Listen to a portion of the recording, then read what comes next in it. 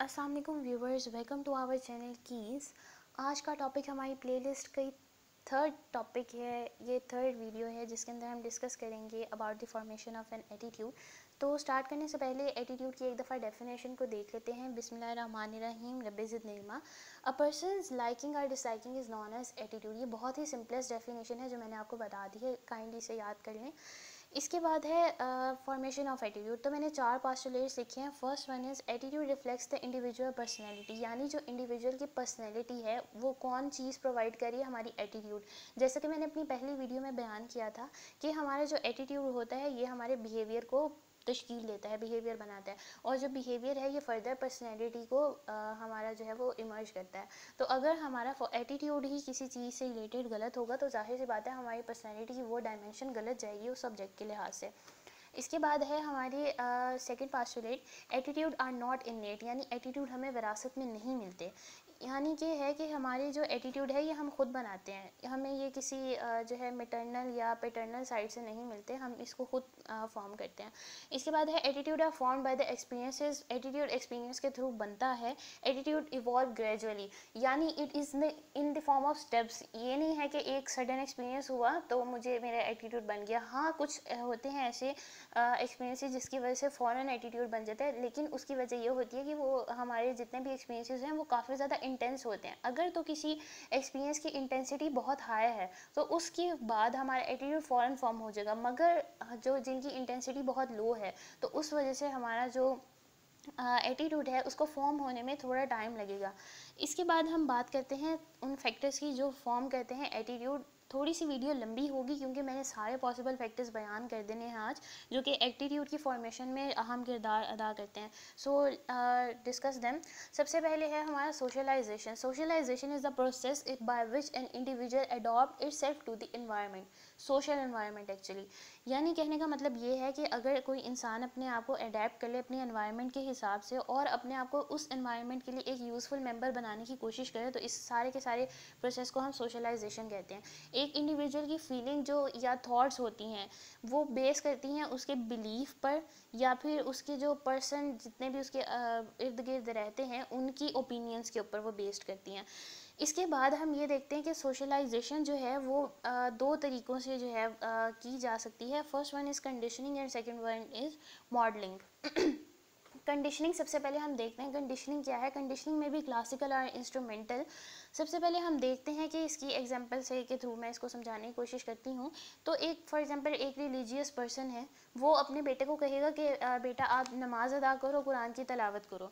अगर बेटा ऐसा नहीं करेगा तो एज अ रिज़ल्ट वो उसको पनिशमेंट देगा, और अगर उसका बेटा उसकी बात मानता है और गफलत नहीं करता नमाज की अदायगी में तो उसका बाप जो है वो उसको जाहिर सी बात है रिवॉर्ड देगा या शाबाशी देगा या उसकी दाद रसाई करेगा। तो इससे क्या है कि आहिस्ता आहिस्ता बच्चा जो है वो अपने फादर के एटीट्यूड को इम्बाइब करना शुरू हो जाएगा। उस इम्बाइबेशन की वजह से उसका अपना एक एटीट्यूड फॉर्म होना शुरू होगा जो कि काफ़ी ज़्यादा मुशाबहत, काफ़ी ज़्यादा सिमिलैरिटी रखता होगा अपने फादर के एटीट्यूड के साथ। इसके बाद है हमारा मॉडलिंग। इसको या तो मॉडलिंग भी आप हेडिंग दे सकते हैं या मोल्डिंग भी दे सकते हैं, दोनों में से कोई भी दे सकते हैं। तो मॉडलिंग जो है ये एक ऐसा तरीका होता है जिसके अंदर एक शख्स जो है वो अपना एटीट्यूड फॉर्म करता है अपने मॉडल को देख के, यानी उस शख्स को देख के जिसको वो आइडियलाइज करता है उसको देखते हुए वो अपने आप को मोल्ड कर लेता है, अपने आप को उस शेप, अपने एटीट्यूड को वो शेप दे देता है जो उसके आइडियल की शेप है। हम देखते हैं कि हम एक as man is a social animal, तो हम काफ़ी जो है वो ग्रुप ऑफ पीपल के दरमियान 24 घंटे इंटरेक्ट कर रहे होते हैं। तो उस इंटरेक्शन की वजह से हम किसी न किसी तरह कॉन्शियसली या अनकॉन्शियसली अपने आप को किसी से इन्फीरियर ज़रूर महसूस करते हैं। उस इन्फीरियर होने की वजह से हमसे जो सुपीरियर होते हैं हम उसको आइडियलाइज़ करना शुरू कर देते हैं। उस आइडियलाइजेशन की वजह से हमारा एटीट्यूड फॉर्म होता है। दूसरी वजह ये भी है कि जितने भी हमारा मीडिया है, फॉर एग्जांपल मैगजीन्स हो गई, न्यूज़पेपर हो गए, प्रिंटेड मीडिया हो गया, इलेक्ट्रॉनिक मीडिया हो गया या सोशल मीडिया हो गया, इसके थ्रू भी हमारा एटीट्यूड फॉर्म होता है। कैसे कि वहाँ पे हम शख्सियतों को देखते हैं, डिफरेंट चेहरों को देखते हैं, वहाँ पे जो चेहरा हमें भला लगता है या वो जो सी शख्सियत हमें अच्छी लगती है हम उसको फॉलो करना शुरू करते हैं और हमारा फिर इस तरह एटीट्यूड फॉर्म हो जाता है। Second one is personal experiences. तो एक जो पर्सन का एक्सपीरियंस है वो एटीट्यूड की फॉर्मेशन में बहुत अहम किरदार अदा करता है।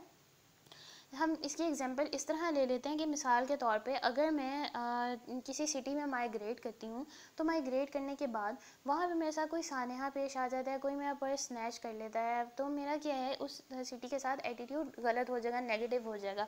तो वजह क्या है कि मेरा जो एक्सपीरियंस था, मेरा पर्सनल ज़ाती एक्सपीरियंस, उसकी बेसिस की वजह से मेरा एटीट्यूड फॉर्म हो रहा है, और क्योंकि उस सिटी के अंदर मेरे साथ अच्छा बिहेवियर नहीं था, तो इसलिए उस सिटी के साथ मेरा एटीट्यूड गलत हो गया है। इसके बाद हम देखते हैं कि जो थर्ड हमारा है फैक्टर, वो है डिड्यूस सरप्लस इंफॉर्मेशन। जैसा कि हम जब जा रहे होते हैं, हम हर चीज़ को ऑब्जर्व कर रहे होते हैं, हमारी सेंसेस हर टाइम बहुत सी इंफॉर्मेशन इकट्ठी करके हमारे माइंड को ट्रांसफ़र कर रही हैं, तो ये इंफॉर्मेशन बहुत ज़्यादा होती है, बहुत रॉ क्वांटिटी में बहुत ज़्यादा इंफॉर्मेशन आई होती है। अब वहाँ पे हमारा माइंड इनमें से कुछ अहम जो चीज़ें हैं उनको सिलेक्ट कर लेता है, और उसके बाद फिर हमारा एटीट्यूड उन इंफॉर्मेशन की बेसिस पे फॉर्म होता है। क्या है इसकी मिसाल इस तरह कि जैसे कि अगर कोई शख्स जा रहा है, जाते हुए उसको उस राह के अंदर कोई जो है वो सोना, फॉर एग्जांपल सोना मिल गया, जैसे पुराने ज़माने की कहानियों में होता था, एक शख्स जंगल से जा रहा है, उसको सोना मिल गया, तो अब क्या है, वो एक दफ़ा गुजर गया, उसने ले लिया, उसका अब बहुत खुशी, एटीट्यूड अच्छा हो गया। इसके बाद फिर नेक्स्ट टाइम वो गुजरा, दोबारा सोना मिला, तीसरी दफ़ा वो गुजरा, फिर सोना मिला, चौथी दफ़ा गुजरा, फिर सोना मिला। क्या हो रहा है कि एक्सपीरियंस बार बार हो रहा है, इंफॉर्मेशन बार बार मिल रही है। अब क्या है कि वो उसको जो है ना, ये आगाही हो जाएगी कि जब भी मैं इस राह से जाऊंगा मुझे ज़रूर सोना मिलेगा। तो क्या है, उसकी जो इंफॉर्मेशन है उसकी बेसिस पे उसका एटीट्यूड अब फॉर्म हो गया है। इसके बाद हम बात करते हैं पर्सनल इंटरेस्ट की। तो हम देखते हैं कि कुछ चीज़ें हमें बहुत अच्छी लगती हैं और कुछ चीज़ें हमें बहुत बुरी लगती हैं। तो ये चीज़ें क्या है, हमारे पर्सनल इंटरेस्ट पे जो है वो बेस्ड करती हैं, हमारी क्यूरोसिटी पे या हमारी एफर्ट्स पर बेस्ड करती हैं, यानी बेसिकली हमारे पर्सनल लेवल तक के ऊपर ये चीज़ें महदूद हैं। तो अगर जो हमारी गैदर इंफॉर्मेशन है किसी रूल या रेगुलेशन के हिसाब से, तो वो चीज़ अगर हमारे इंटरेस्ट की होगी तो फ़ौरन से वो हमारा एटीट्यूड बना देगी, और एटीट्यूड की पोलैरिटी क्या हो जाएगी, पॉजिटिव। इसके बाद है नीड सेटिस्फेक्शन। तो एटीट्यूड जो होती है वो नीड सेटिस्फेक्शन के थ्रू भी हम जो है वो फॉर्म करते हैं।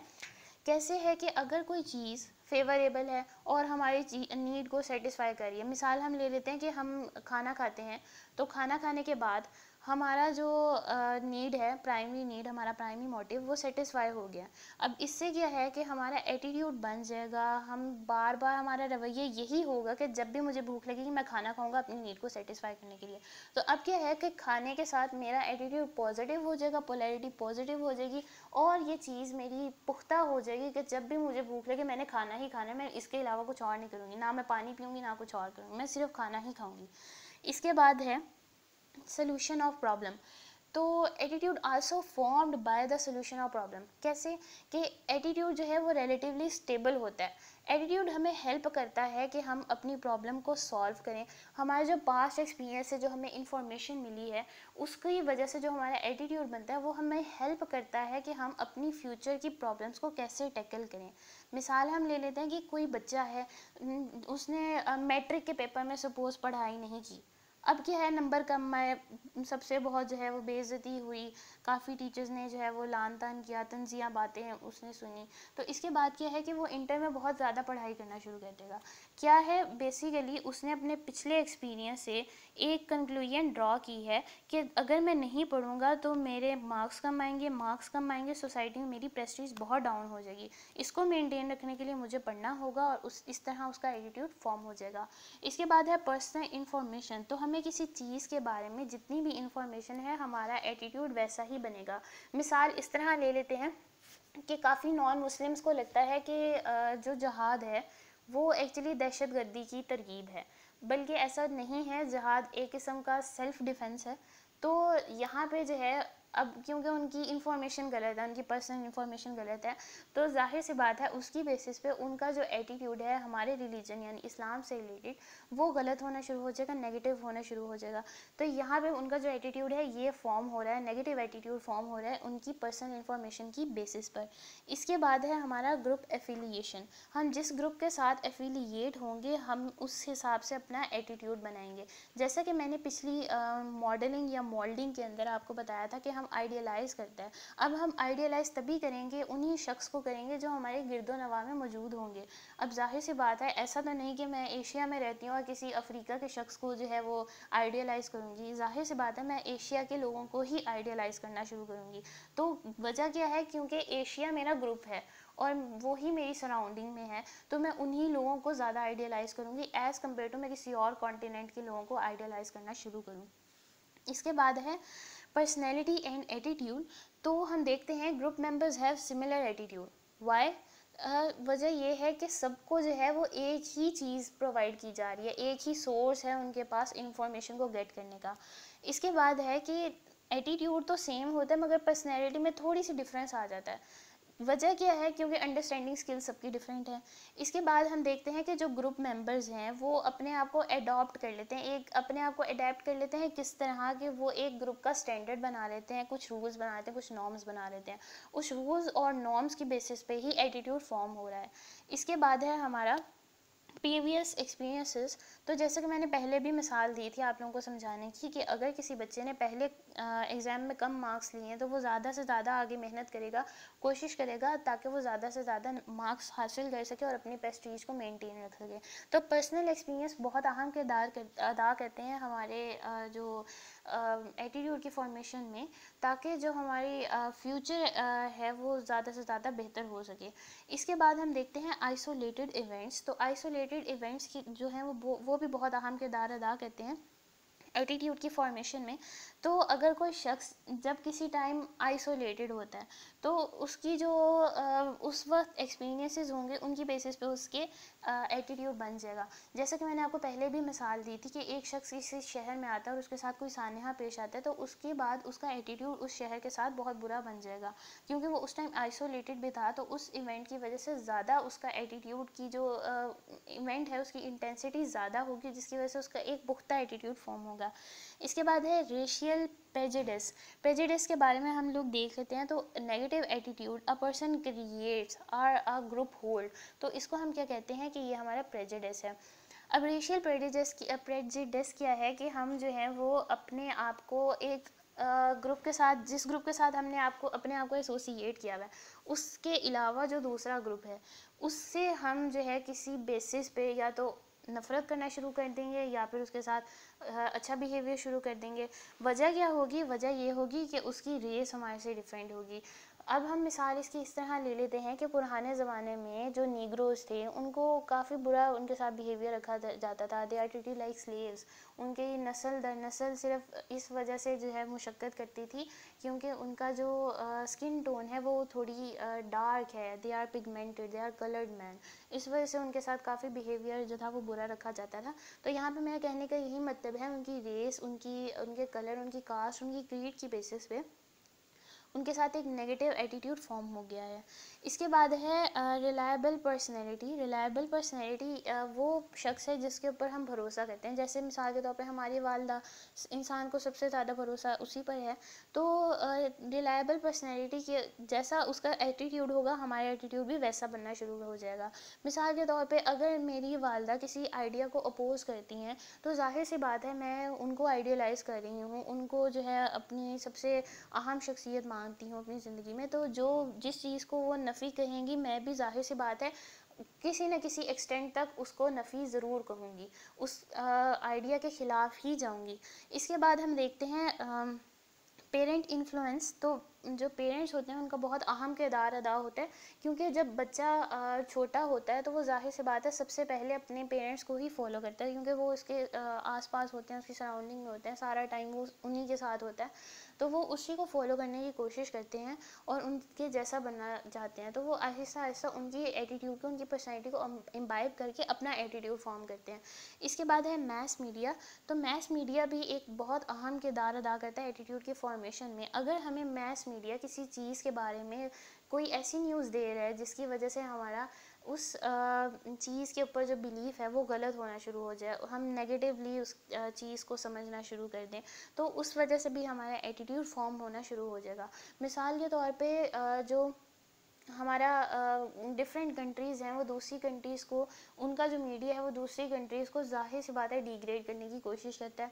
तो उस वजह से क्या है कि उस कंट्री के सिटीजन्स का नेगेटिव दूसरी कंट्री के लिए गलत हो जाएगा।